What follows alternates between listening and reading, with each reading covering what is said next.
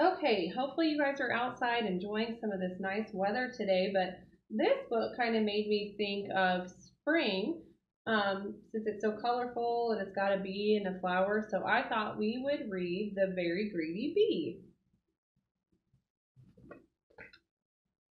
In a busy, buzzy beehive lived a very greedy bee.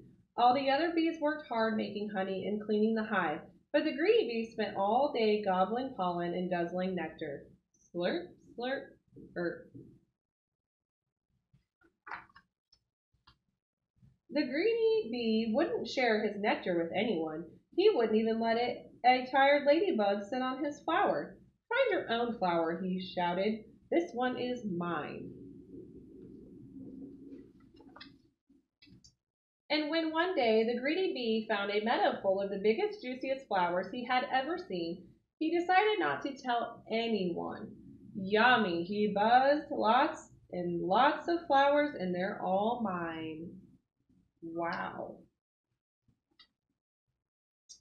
The greedy bee whizzed and buzzed from flower to flower, slurping and burping and growing fatter and fatter and fatter. At last his tummy was full, and he settled down on a big pink flower in the warm yellow sunshine and fell fast asleep. When the greedy bee woke up, it was dark. He tried to fly, but his tummy was so roly and poly that he went down instead of up and crashed biff bang thump to the ground. I'm scared, cried the greedy bee, and I don't know how to get home. Then he saw two glowing eyes in the long grass. Then he saw two glowing eyes in the long grass. Eek, he cried. A monster is coming to eat me now.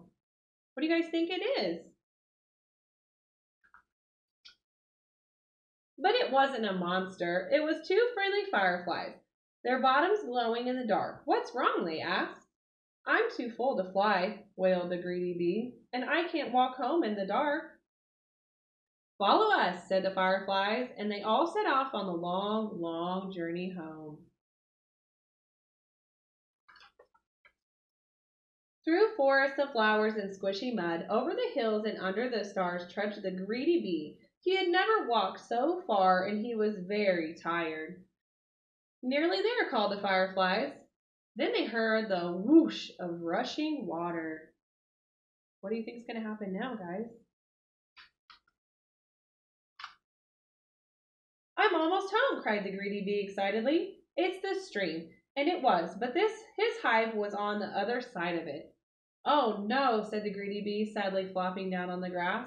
How will I ever get across? We'll help you, said a tiny ant with a big leaf.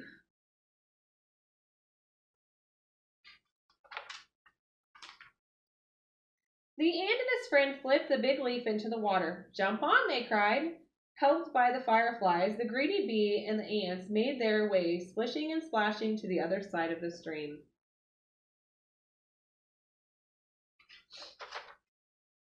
Hooray, I'm home, cheered the greedy bee. Where have you been? Asked the other bees.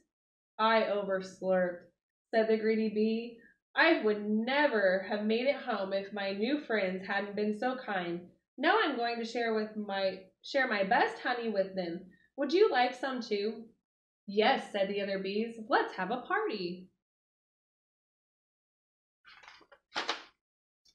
Everyone enjoyed a midnight feast of yummy runny honey, all except for one very sleepy, very happy, but not so greedy bee. Okay, hope you guys enjoyed that story. I'll see you hopefully next week.